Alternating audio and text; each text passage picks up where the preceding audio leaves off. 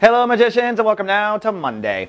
Well, sunny and super social today for the Pisces, the magic makers of the zodiac. The moon today is full in Capricorn. So we have a full emotional dose of emotional energy when it comes to your social life or your friends or maybe your social status in that regard, like how people see you in the world. And tonight around midnight, at least in California, we're going to move into a lunar eclipse, which is technically going to happen on Tuesday, basically, but still you're going to feel the vibration now anyway. So this is going to be an intense one.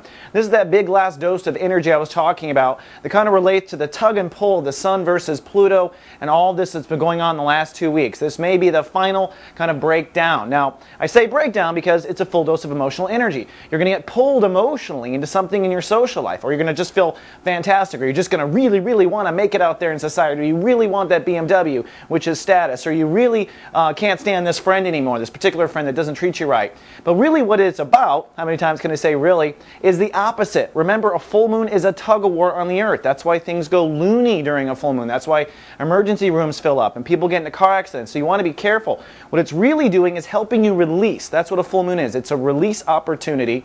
And what you're releasing is where the sun is. Now your release are hang-ups around your personal dreams. That's what you're working on this month. We're in chapter 2 of Sun and Cancer. Pisces are working on their personal dreams, getting back in touch with their inner child, getting back in touch with what they want. So by getting super emotional or loony when it comes to your place in society, you will by default have to look at what's going on in your personal dream life and see why you aren't on that path. So it ends up being a little bit of a tear, a little bit of a breakdown.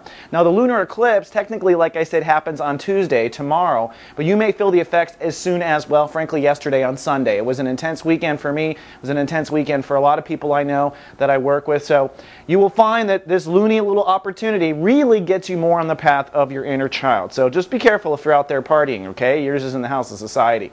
All right, Pisces, that's all I have for Monday. I'll see you folks tomorrow with more. Live, love, be.